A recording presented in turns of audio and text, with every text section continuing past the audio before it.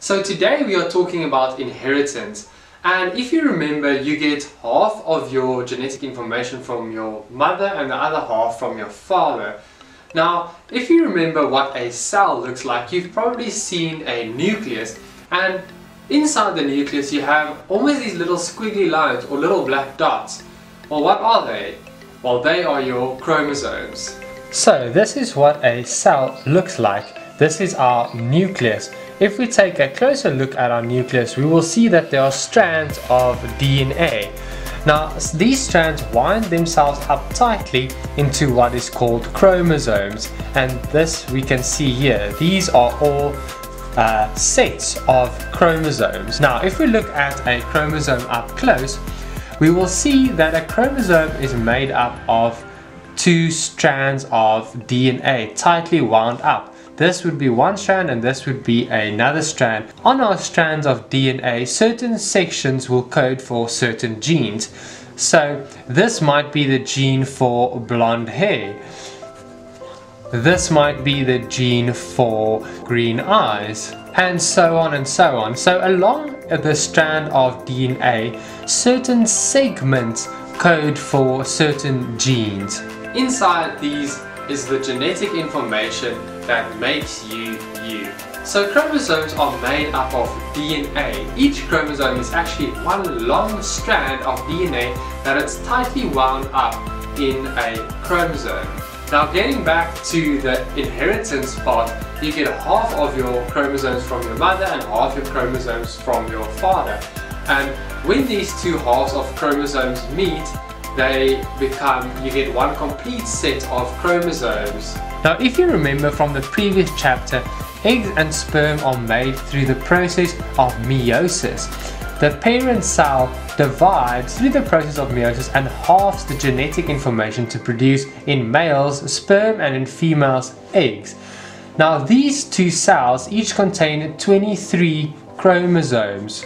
This makes them haploid, meaning that they've each got half the amount of genetic information of a normal cell. Now, when our egg and sperm meet, they produce what's known as a zygote. This zygote is diploid, meaning it's got a full set of chromosomes, which is 46 chromosomes. This means that diploid cells have homologous pairs of chromosomes, which just means that there's two copies of each chromosome, which would be one copy and this would be another copy, and when these two copies come together, the chromosomes sort of look like an X. So after fertilization, after the two gametes, the sperm and the egg have met, we have what's called a zygote. And the sperm and the egg each have 23 chromosomes, and when these two come together, it makes 46 chromosomes. So the zygote has 46 chromosomes, and when the cells start to develop and multiply, every single cell has 46 chromosomes, because these cells divide through mitosis, which gives you an exact identical copy of the parent cell. So one cell will become two cells, completely identical. This is what it looks like. Okay, so when the egg and the sperm meet, they produce a zygote. This zygote divides through the process of mitosis, which produces identical copies of the original cell, meaning that they've got the exact same copies of DNA and chromosomes in their nucleus. Nuclear division gives rise to genetically identical cells. These cells will continue to divide through mitosis to produce a whole bunch of new cells, and these cells form what is known as stem cells. They are cells that are not differentiated yet. They are essentially cells that can become any type of cell in our body. For example, these cells can differentiate to become skin cells, muscle cells, bone cells, or blood cells.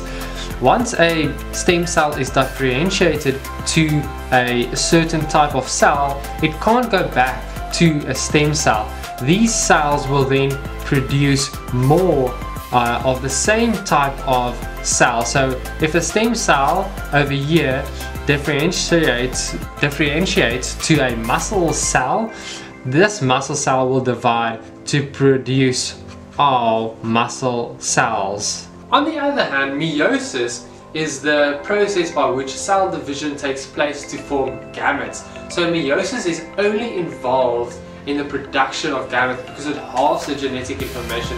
It halves the chromosomes inside the cells to produce eggs and sperm. Mitosis is used for growth and for repair as well as reproduction, asexual reproduction in plants for example, but meiosis is only used for gametes. When it comes to inheritance, we get certain genes from our mother and certain genes from our father. The combination of these two genes, or the two sets of genes, make up the zygote, which makes up us. And that is why we have certain traits or characteristics rather that we get from our mother and certain that we get from our father. Okay, so we're going to analyze and take a look at the example in the book about the chinchillas to take a look at how alleles and genetic variations come about. So here we have a couple of different genetic possibilities when it comes to chromosomes. For example, on our first chromosome here, we have identical copies, meaning that the gene coding on this leg of the chromosome, if it codes for G, the same area on the opposite side will code for exactly the same, which is capital G, giving us the genotype GG, both capitals. On a different chromosome, we might not have identical genes. The gene on the one side might be capital G coding for grey, and the lowercase g on the other side might code for charcoal. This is an example of heterozygous, and when the genes are identical, it's an example of homozygous. Now G codes for grey fur, capital, and lowercase g codes for charcoal fur. So taking our examples over here, what will be the phenotype, which is the physical expression of the genes?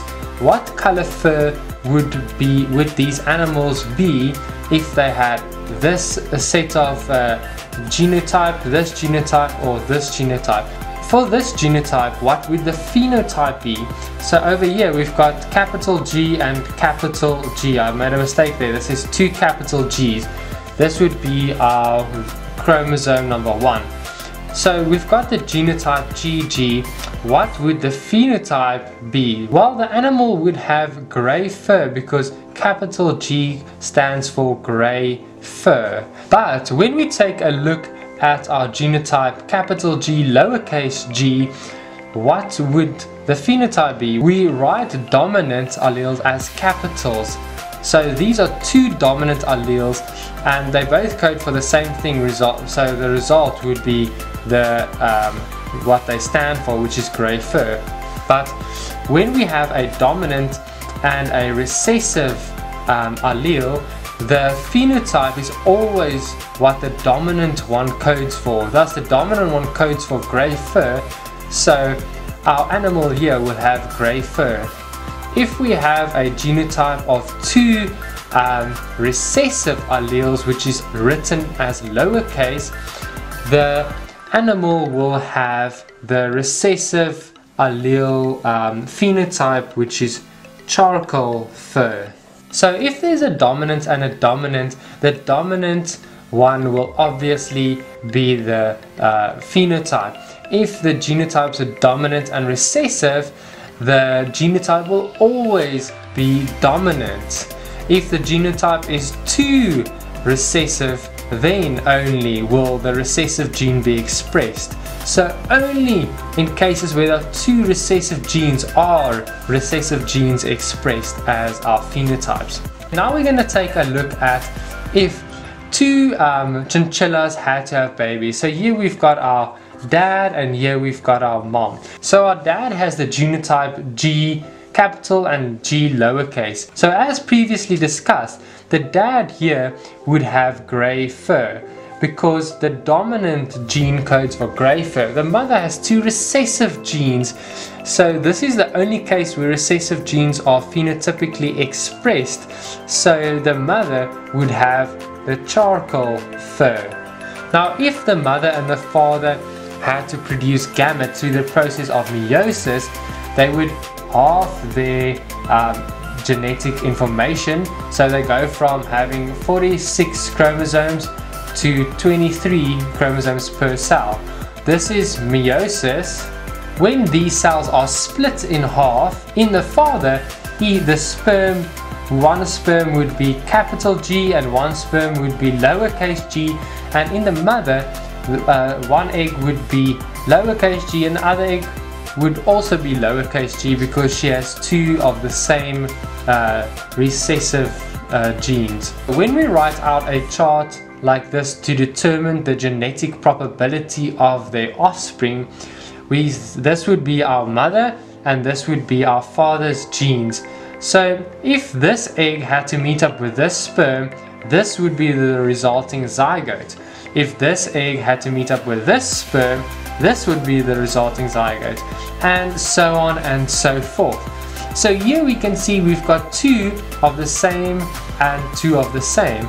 So if either of these 2 cells meet, if this cell and this cell, or this cell and this cell had to meet, this would be the offspring. This genotype stands for the phenotype of grey fur because it has the dominant allele for grey fur.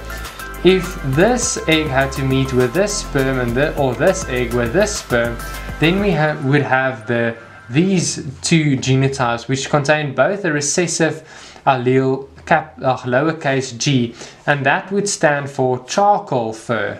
So you have to get used of this idea that not all of your genes are being expressed. You might, for example, have blonde hair, but actually you've got certain genes that code for brown hair. These genes just might not be dominant. So even though you've got the gene for brown hair, you might not present that, you might have blonde hair.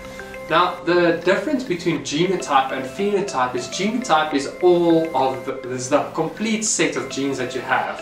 So it basically accounts for every single gene that you have in your body. It is the gene for blonde hair, the gene for brown hair, and all of your other genes combined. But phenotype, on the other hand, will only be the gene for blonde hair, because phenotype is the genes that are being expressed. Alright, so let's take a look at how DNA translates to proteins. This process is called protein synthesis.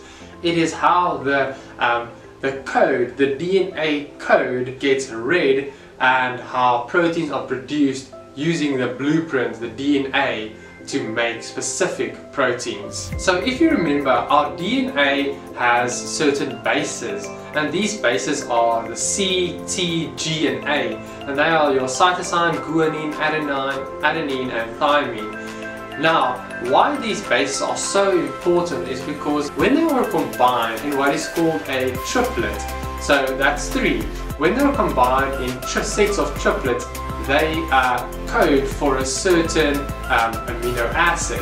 When 3 base pairs, adenine, cytosine and guanine for example, are paired in a triplet, they code for 1 amino acid. So if this is the amino acid, this is our base pair, these will code for this amino acid. If we switch up the order in which these triplets are arranged, they can be the same letters arranged in a different pattern, then they code for a different amino acid, and a different amino acid is linked to the protein chain. How does this process work? Well, in the nucleus we've got our chromosomes, and these chromosomes are strands of DNA.